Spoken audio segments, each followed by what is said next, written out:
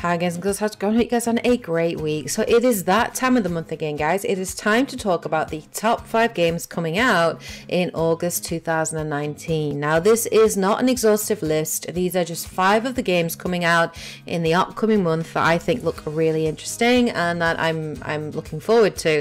So let's start off then. So the first game coming out next month is Rad. This is set for release on the 20th of August and it will be available on the Nintendo Switch, PS4, PC and Xbox One. It is developed by Double Fine and published by Bandai Namco. This game looks really interesting. It is basically a 3D action roguelike game told from sort of a top-down perspective, set in a post-apocalyptic world where humanity has faced Armageddon not once but twice. The art style of this game looks really interesting. It's got very much an 80s vibe. The animation and art style, the music, soundtrack, color scheme, everything is very 80s, and yeah, it gives me a huge level of nostalgia. So basically the premise of the game is a toxic poison has covered the world and the only hope for humanity are these effigies called respirators, which are dotted across the wasteland.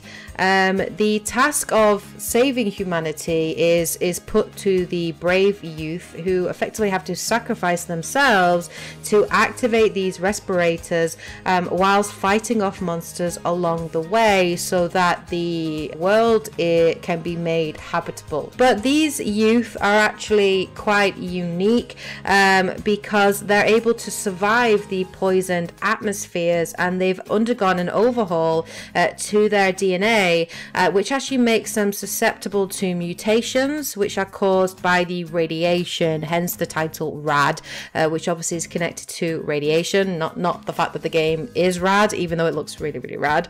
These mutations basically can give these teenagers special perks or abilities to help them in combat and traversal, and you can actually have up to a maximum of 3 mutations at any given time, and sometimes these mutations can actually synergize and work quite well together. Some of the examples that we've seen are one where you mutate this kind of cobra head that spits out poison, another one where you grow a third arm that can be thrown at an enemy like a boomerang. We got to see a firearm which can throw fireballs, special vine-like legs, sort of tree-like legs, which allow you to wrap vines and tree branches around enemies and hold them in place, and then you can combo that with a fireball to set these vines on fire.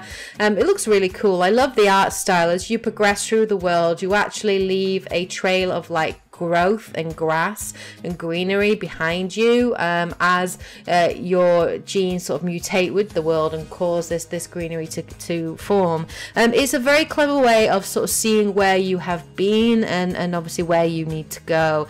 Now you don't play as just one character, you actually will play as different teenagers, so the character that you're playing as can actually die out in the world, and if you do die, you return back to the base camp and then you pick up the role of another teenager and will continue on to explore. But Rad looks like a really interesting concept, and it looks really cool. The second game coming out in August is Remnant from the Ashes. This is set for release on the 20th of August and will be available on the PS4, PC and Xbox One. It is developed by Gunfire Games and published by Perfect World Entertainment, and it is a third-person survival action shooter indie title. It is set in a post-apocalyptic world overrun by monstrous creatures. I don't know what it is, but this year seems to be the year of apocalypse and post-apocalyptic worlds. That seems to be all the craze at the moment in terms of sort of video game development. So as one of the last remnants of humanity, you basically can set out either alone or alongside up to 2 other players to face hordes of deadly enemies and epic bosses as you try to carve a foothold, rebuild and take areas that were lost. It's like a dungeon crawler survival action shooter, and it looks really cool. Humanity are basically struggling to survive, and they possess special technology technology to open up portals into other realms and alternative realities, and you explore each of these realms, and you can go into each of these realms and through these portals. Every level is dynamically generated. It's a dynamically generated world that can change each time you play through them. So your experience of the game and the bosses that you face and the enemies and monsters that you face could be completely different from your friend's world and what sort of generates for them. Each of the bosses will also drop legendary loot, and we are told that the loot that you progress and you develop and gain is a big part of the game. So loot is going to be a big part of the game. But this loot will always be legendary. The loot will always have a purpose, and it will always be unique to the enemy and the monster that you face. The developers said they have been heavily inspired by the Blood Soul series, and you can definitely see that in terms of some of the monster design. I've got almost sort of kind of Bloodborne vibes from it, and the fights look, you know, really interesting and challenging, which is really cool. So it sounds like a cross between like Destiny and Monster Hunter World and Dark Souls or Bloodborne, which is really fun sounding.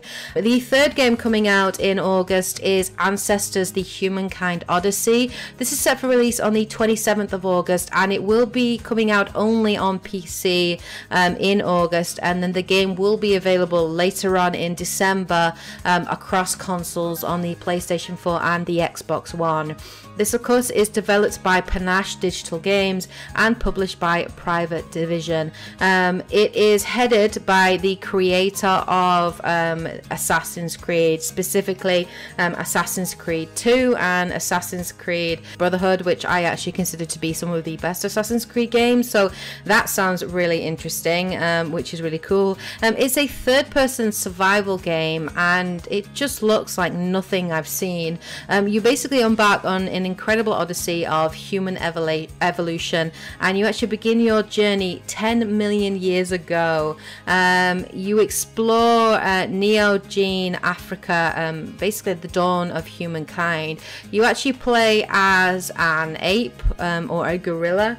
Not a specific one character, but you actually play as like a clan of gorillas. So you could play as a baby, as a mother, as a grown adult male, and the idea is to sort of explore this incredibly dangerous world of Africa and expand your territory, you know, by sort of conquering your fear and exploring new lands to grow your clan, and also to evolve yourself over generations by sort of deciding what skills to learn and what knowledge to pass on to future generations. You control a member of an ape clan, and you actually manage your players' health by, of course, eating, drinking and sleeping. The African jungle itself is a huge open world environment, and it is filled with threats.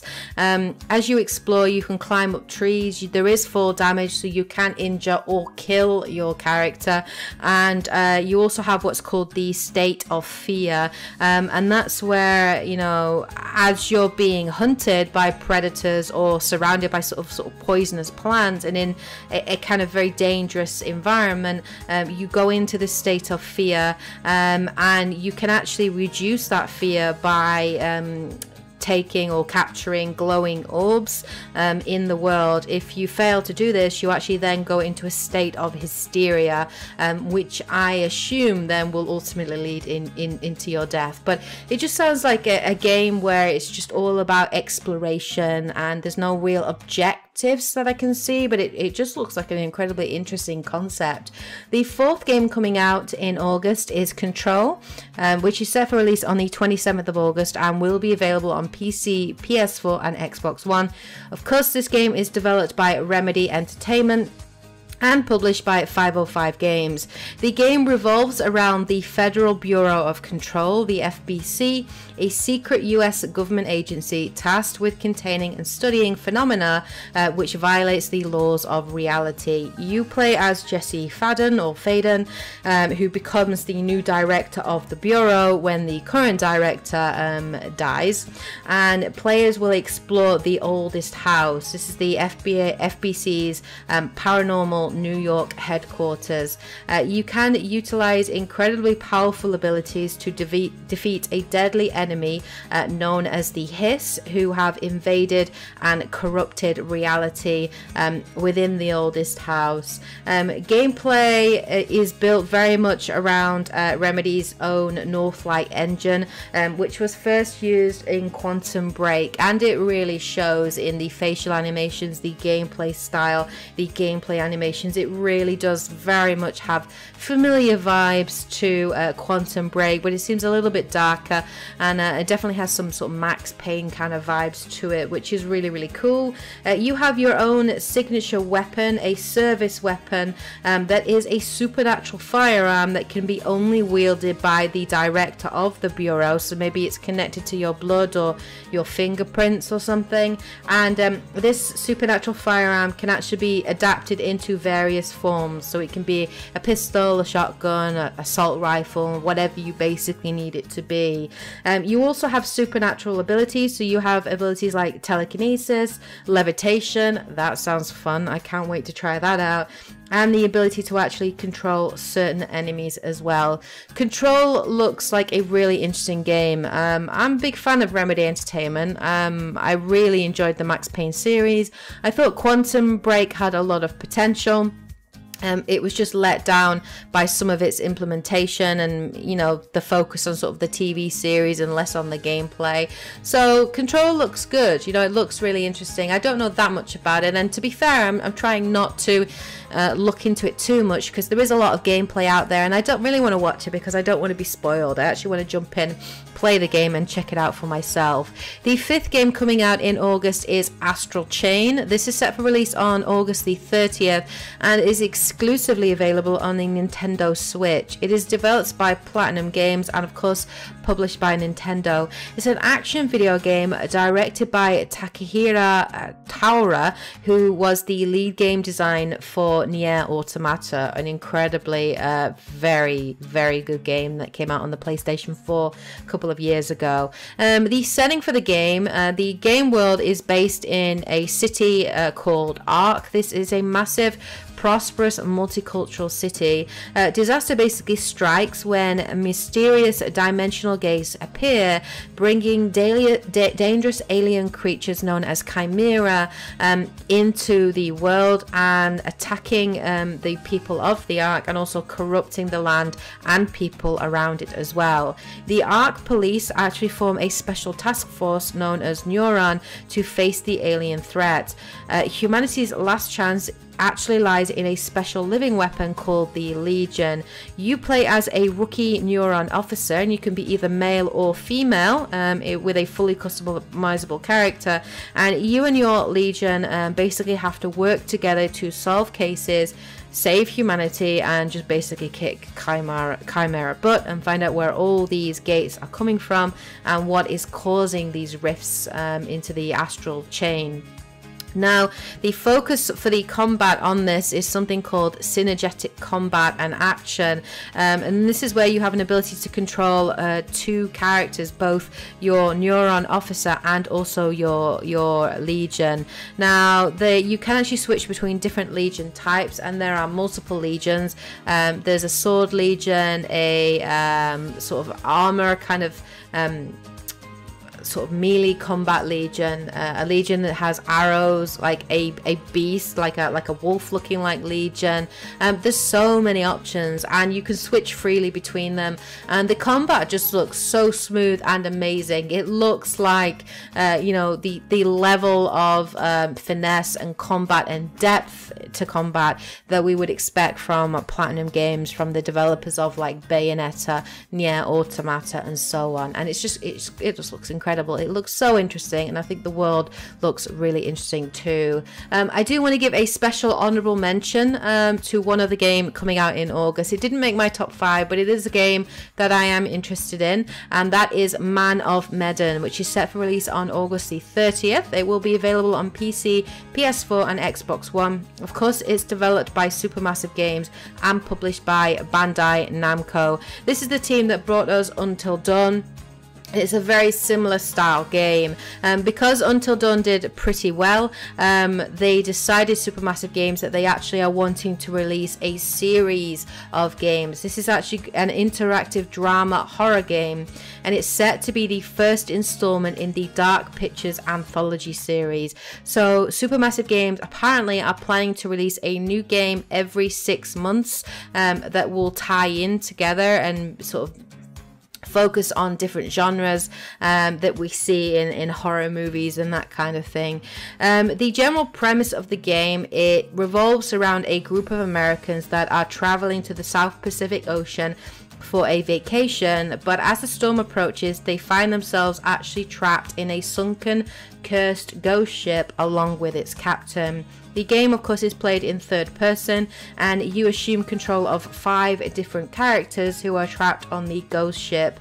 You will need to make different decisions and select different dialogue options, and the narrative of the story will adapt to these choices. It is, of course, possible to keep all playable characters alive or actually have them all die, and action sequences, of course, like Until Dawn, but mainly involve quick time events. You can, of course, also find what are called dark pictures, which give characters premonitions of how they die or what's coming up or what dangers might occur, so that you can make different choices. But Man of Medan looks really good. I enjoyed Until Dawn, and I think there definitely is a niche for these kind of games, and it looks really interesting, which is why it is an honorable mention this month. So there you go. There are the top 5 games coming out in August 2019. Let me know what you guys think of these games in the comment section below. Which games are you looking forward to, which are coming out in August? Which games are you planning to buy and planning to play? Let me know in the comment section below. Also, let me know if I missed anything on this list that you would include as well. Please share that below as well.